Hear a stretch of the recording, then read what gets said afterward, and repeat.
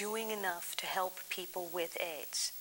You'll find out today on AIDS Vision when we look at Hollywood and the entertainment industry's commitment to life.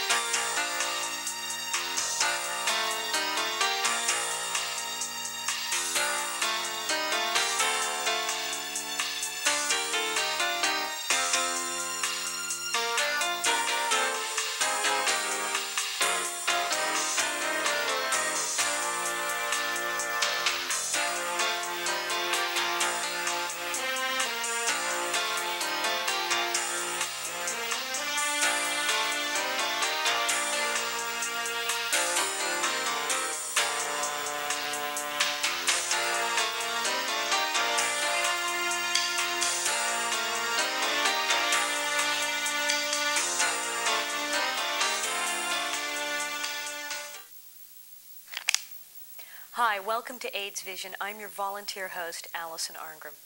And today we're going to be talking about Hollywood and AIDS. And with us is Kimberly Richartz, who is a client of AIDS Project Los Angeles, and David Michaels, who is the West Coast chair for the Ribbon Project, who are the people who have brought us these.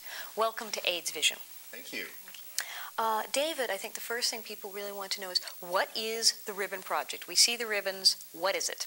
The Ribbon Project is basically an awareness project. I don't have to tell you that we need to make the country aware that we have a major problem here. And I know that might sound even strange to people in LA or New York, but it started basically in New York. Three organizations: Equity Fights AIDS, Broadway Cares, and a group called Visual AIDS, which is made up of artists and painter-type artists. And they came together, and so they premiered this, as it were, on the Tony Awards. And you know, networks can be a little funny about talking about AIDS, and so they were told not to say anything, and so nobody said anything. So everyone was wearing these red ribbons on the Tony Awards, and what it managed to do was arouse curiosity because nobody really knew what it was about. And I came to New York shortly after that because I lost my best friend. And at the same time, I was also there for the Daytime Emmy Awards because I was nominated and I was the vice chair of the event. And I went to Larry Kurtz's memorial service.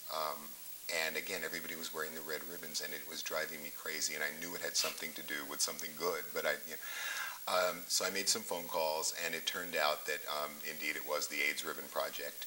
And they say everything happens for a reason.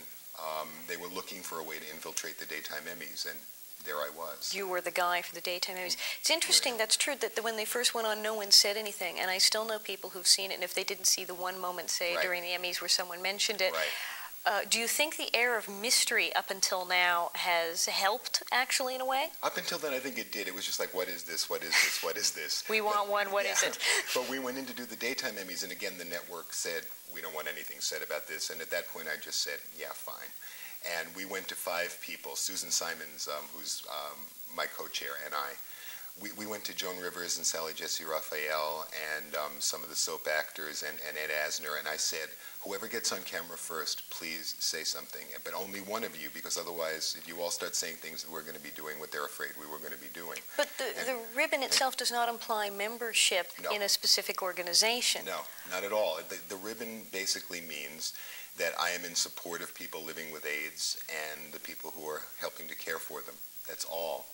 That's all that it means. There's nothing radical here. There's nothing. There's nothing scary. There's nothing. That's all. I mean, and Ed Asner was good enough to announce this to the world on the Daytime Emmys. He's a wonderful man. He's so as gruff as he seems. That's how gentle and sensitive he is to all of this. And he did tell America what it was about. And then they said, okay, now you can do the primetime Emmys. And I said, sure, I can. Oh, you passed inspection, so you made it to the primetime Emmys. So off we went to the primetime Emmys, which was a much bigger thing to crack, but with the cooperation of a lot of wonderful people. A man named Michael Levitt, who was the talent person, and an actress named Shelley Herman, who basically just went and slammed them onto people, and she was wear this or else. Right, she was, And so at the Primetime Emmys, if you saw, I would say like 96% of the people on stage were wearing them. And the thing that kind of warmed my heart the most was anyone who wasn't wearing one, it looked out of place. And that kind of was wonderful. Well, I think a few people I saw who weren't wearing them, they were already wearing a red dress and it wouldn't show. I mean, that was really what it got down to. Yeah, well, Betty White came running up after the Emmys and apologized for having chosen a red dress because she was afraid people would think she wasn't wearing a ribbon. You know? And I said, everybody knows where you're coming from. We saw it, Betty. Yeah, right. Kimberly, with all this heightened awareness, you've been doing a lot to raise awareness of the issue of AIDS and especially of women with HIV. Tell me about some of the things that you've been doing. My daughter and I, my daughter's infected as well, we did a telethon for Children's Hospital Los Angeles, and I've done some articles for local newspapers, and American Health is doing an article on women with HIV, and I'm in that. And just whoever calls and wants me to do something, I get out there and do it. Well, we got you on AIDS Vision, yeah. So I'm glad you could come here. How do you feel about this resistance? I mean, as you said, this red ribbon didn't signify anything more significant than simply I support people who are fighting AIDS. How do you feel about this resistance that there were people saying, well, I'm not sure I should wear the ribbon, that we should let you say this on television? It's not surprising to me at all. It doesn't surprise me to hear that you know, I know there's a lot of fear, and networks would be afraid of bad publicity and things like that. And I know there's people have major opinions about AIDS, and they're very strong opinions and often very conflicting, uninformed opinions. So I know that there's a lot of tension that gets stirred up whenever you talk about it. What resistance did you get? Were there any specific instances of, no, I cannot wear the ribbon, and did anyone give a rationale? Anybody who said no, and we can really count them on our fingers, did not give a reason. One person mentioned something about being Catholic, which I didn't quite understand as why that meant not to wear an AIDS ribbon, but we did not get aggressive, and we didn't want to force anybody to do it. We wanted people to do this voluntarily. So the handful of people who didn't wear them, we just kind of let that go, and we secretly hate them now. You know, that's interesting. You know, I would think if you were Catholic, you'd wear two. I don't know. I just did. In fact, Burt Reynolds wore two because Lonnie's dress was too low, and so he wore one for her. So, now, there's a guy. Okay, there's a gentlemanly thing to do. Yeah. Now, of course, the other end of the spectrum, of course, is AIDS Project Los Angeles Commitment to Life Awards. Yes. Where the celebrities who come there specifically in support of people with AIDS, such as Bette Midler and Carol Channing, and everyone was there. They, of course, were heavily beribboned. Yeah. What was that like, being at that? It was incredible. First of all, when you walked in, I'm sure you're going to agree with me, Kimberly, all the star ushers were wearing them. And so any place you went to get into the theater, there were the red ribbons. And that, to me, that really, it was very moving to me. I mean, that all these faces you see on television were greeting people and wearing the ribbons. And there's something... I guess you know this, Allison, celebrities have a power that maybe they should or shouldn't have. But if somebody likes somebody because they were on their favorite show, or they are on their favorite show, they listen to them. And so therefore, Betty White can say the same words as I say, and they mean more to the general public because it's Betty White who they love and adore. So since celebrities have this power, whether they should or not, I think it's wonderful that they're using it in this direction. Because again, in a lot of the country, AIDS seems to be a thing that you hear about that could never happen to me, that is strange and scary. I mean, to a lot of people, I mean, here we are sitting here now. If you hadn't told me, I wouldn't know that Kimberly was a person with AIDS. I mean, she just looks like a nice-looking lady to me. I mean, but people have this stigma that a person with AIDS is something that you're scared of, you can pick out. Pick them out in a crowd. You don't have a large A on your forehead. No, and you know, it's just I guess for us in the business here, it's become such a normal thing to know people with AIDS that maybe we're a little jaded to the fact that, you know, it's just such a normal thing. I mean, after the Tony Awards, when nobody said anything, somebody actually wrote in Newsday, which is a Long Island newspaper, a New York newspaper, well, why should they have said anything? I mean, what does AIDS have to do with the theater community? I mean, that's kind of like saying, what does water have to do with the ocean? Unfortunately, that is somewhat the case. I've often wondered why people have wanted to take it, or as I said, why would anyone want Nellie Olson's advice on a medical issue? I thought that was highly strange. I was really pleased with Commitment to Life to see a lot of celebrities speaking out and showing up, and a lot of the people in the entertainment industry who really do things.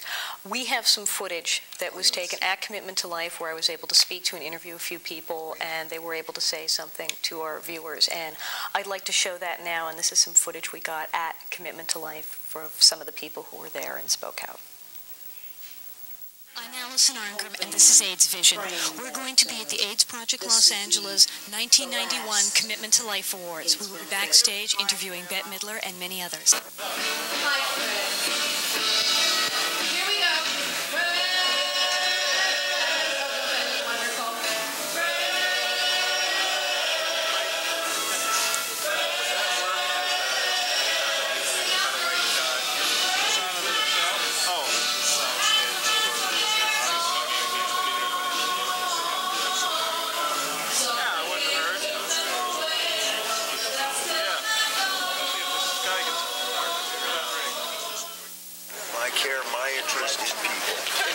Something that strikes very close to home, whether it's the people you work around in the entertainment industry, or whether it's the people that you used to cut Sunday school with, you know. It hits on both ways, and if I can lend my support, if I can show up, maybe draw a little attention from just one extra person, then it was worth the gas. Thank you. This is a very, very exciting night for APLA. We just need you for 10 seconds. We're going to raise a great deal of money tonight to help people with AIDS.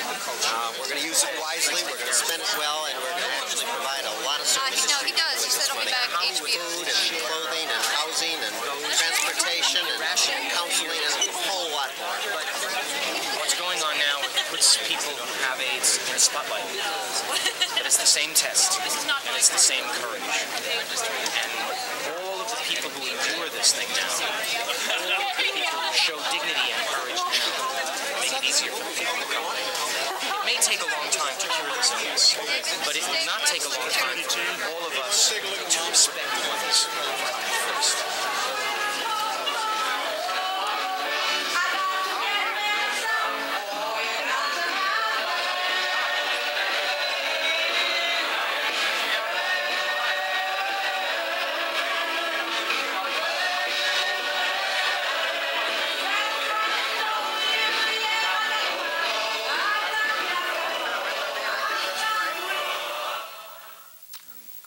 David Lee Roth, no less. Yes. Who knew?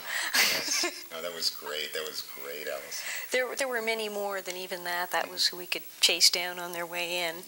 But I was really pleased with also a lot of the things that some of the people said to me about people they had lost, and about how that their appearance at Commitment to Life was not the only thing that they were doing for AIDS. Celebrities, as we're saying, do have a power that they should or shouldn't have, but they seem to. Kimberly, how do you feel as someone with AIDS about celebrity and the entertainment industry's involvement, and when celebrities speak out as these spokespeople? Is this really effective? What do you think it means? Extremely necessary.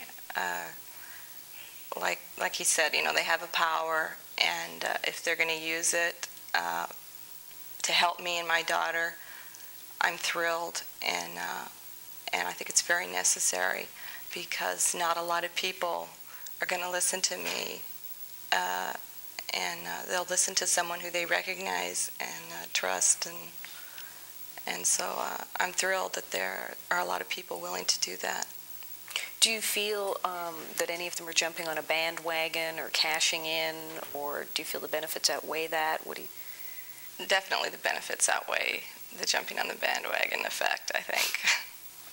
Yeah, and I also don't think it is very much that. I think just because of the way the AIDS crisis is perceived, I don't think people will jump on the bandwagon. I think if they're going to speak up, then they mean it. You know, I don't think it's like, it's very easy to say, I'm going to raise money for cancer or the Heart Association. But if you're going to talk about AIDS, I think you're taking that step, which unfortunately has some kind of a stigma, and I think you mean it if you're doing it. What bothers me, Allison, is the Commitment to Life event was so wonderful. And a lot of the political speeches that were made and stuff, everybody cheering and everybody all in the right direction and the right thing. What bothers me always at those events is that unfortunately, everyone who's there doesn't need to hear it. We all know that. And I wish there was some way to take people like George Bush and lock them in a room and make them see tapes of these events, I'll get the rope. Yeah, okay.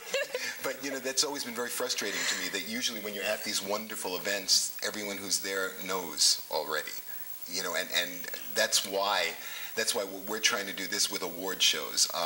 You're reaching people who don't go to AIDS benefits either because they're not in that city or they can't afford to, or they're not people involved in the fight. And so it branches it out a little bit because, unfortunately, it is not a showbiz disease only. It is not a gay disease only. We're reaching, since it's the whole population, it's again, that's another thing the celebrities will do when you see people, from Betty White to LeVar Burton, the whole gamut of the entertainment industry, it just to me is symbolic of that it can touch anybody of any sex or any race or any sexual persuasion or anything. That's part of what, we're trying to say with this, I think. It's true. We do have an opportunity to take it to people who may not be listening. Mm-hmm. I know I always say with this show we reach people who are doing laps with the channel changer, and I'm glad that we are. And I know that a lot of people in the entertainment industry have to lose someone they know, as I did and as you have, to become involved.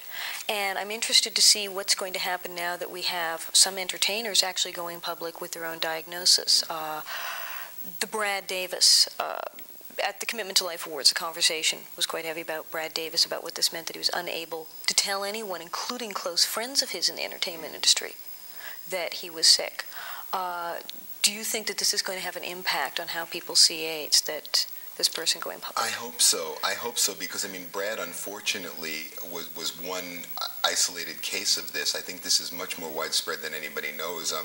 My friend who I lost before the Emmys, his name was Jeffrey Schisler. He was a lighting designer. And he went through the same thing on a lesser scale. He hardly told anybody, and because he was afraid he wouldn't get work, and he wanted to keep working, and he needed to keep working, and there was no reason he shouldn't keep working. And it got to the point where he was so worried about people finding out that he was in denial. And it got to the point where I think it was obvious that he was sick, and he thought that people didn't know because he didn't want them to know. But he wanted to keep working. He didn't, even if he could afford it, he didn't want to sit around and watch TV for the rest of his life. He's creative. He needed to create. I'm also very concerned about the people who can't tell their friends, who are denied support. Have you been through a phase where you did not tell anyone you knew, where you denied yourself support? First of all, it's the doctor's number one when you first find out that tell you, don't tell anyone.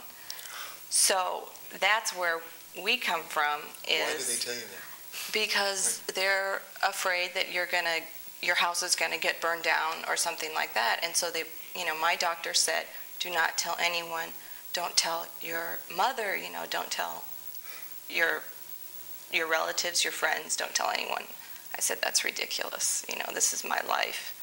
I'm fighting for my life and my daughter's life, and it's going to be obvious. I'm a very emotional person. I'm not going to keep quiet about it. But first of all, the doctors tell you that. So that's where it's not only a feeling you get from people around you, it's the doctors tell you don't tell anyone, or someone who you go to get your test results back from anonymously. They'll tell you, that this is extremely confidential.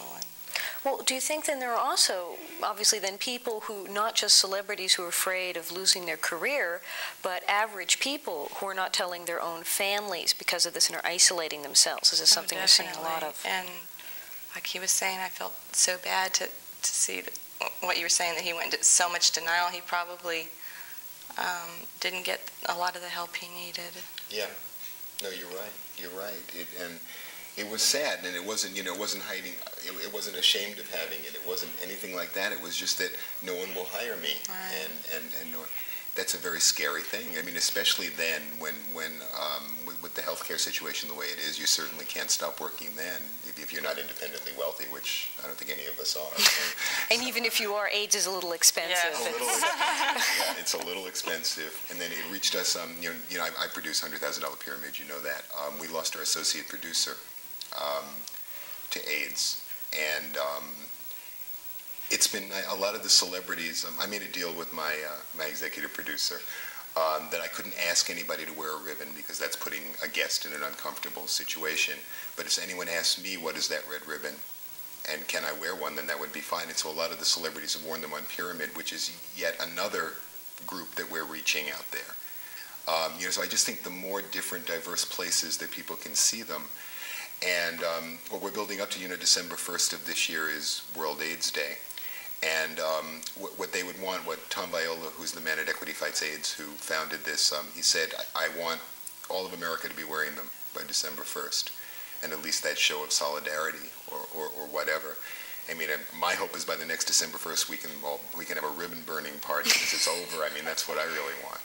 Well, you'll have all my friends wearing them. That's easy enough. The ribbons, I've noticed it's a nice ribbon. You gave me this for free. I haven't seen anyone purchase them. Who pays for this, and where do you get the money? Well, so far the ribbons you've seen on all the award shows and everything have been paid for by Equity Fights AIDS. They just went to a mass-producing ribbon company.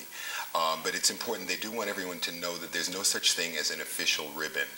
And people are encouraged to make their own. I mean, take a piece of red ribbon, cut it, and stick a pin through it, and that's all there is to it.